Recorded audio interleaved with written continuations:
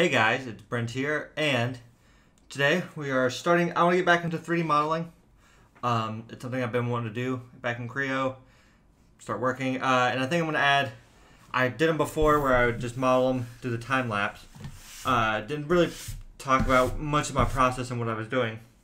So I think what I'm going to do now is I got a sheet of paper right here, and I think I'm going to do a time lapse of the sketching it first. And then I'm going to go over the sketch and kind of what I'm thinking before I go into modeling it and split it up into 2 videos. It's still going to take a while. It'll add a few more hours to doing it, but I think it'll be nice to have, and I need to practice sketching anyway, so I feel like this would be a good way to do it. So, saying that, I'm going to move the camera down, and we're going to start sketching. So, and 3, 2, 1...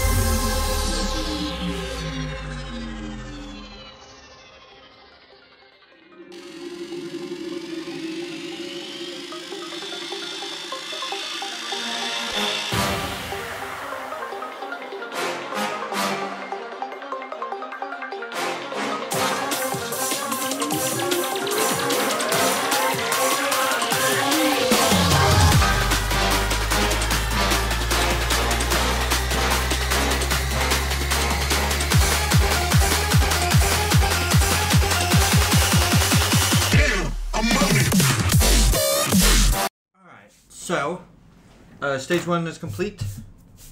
It's not that fancy, but let's see if you can get a good glimpse of that. Aha! So that's Raygun. There are some imperfections in the handle here that came out with me not being able to sketch perfect circles. I don't have a template either. And then in this area, I'd like to add some more detail when I go to make the model. Easy stuff that I didn't leave enough room in this part right here. I still want to render this out still a little bit farther, so I'm going to get to that, but I wanted to show you where we are currently. Oh, there we go. There we go, and bam. Alright, let's get to rendering.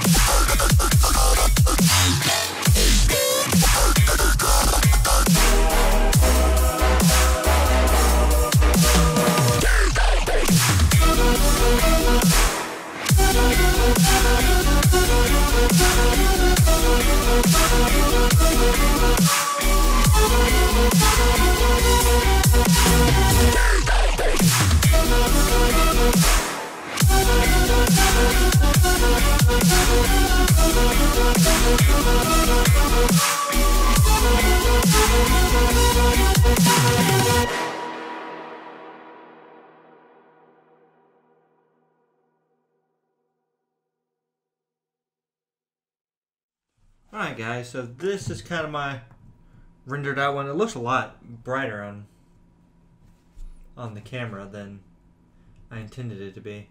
It's a lot darker where I'm looking at it from. But that's kind of my rendered out version. I could go in and make it darker and such, but I don't think it looks too bad for what I was going for not really being an artist and just free sketching it. I don't think it's too bad. Alright, let's see if I can get this. Alright, so yeah, that's what I got going. The goal is now to take and make it in Creo and see what we can get going. So if someone would like to 3D print it and I can get a time lapse of that, I think it'd be fun. But this is part 1 of 2. Hope you guys did enjoy. If I didn't say it before, this is the Raygun from Call of Duty. I don't remember if I actually did. So that's the idea. Let's get to modeling. So I'll see you in part 2. Bye guys.